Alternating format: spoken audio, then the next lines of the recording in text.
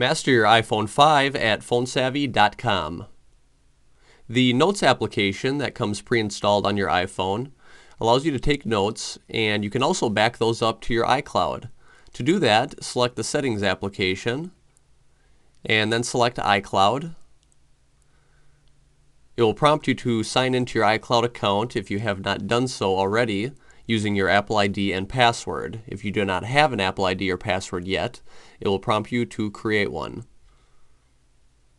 And then we can go to the Notes spot, which is in the off position by default. Go ahead and slide that over to the on position, and then your phone will automatically back up to your notes to your iCloud.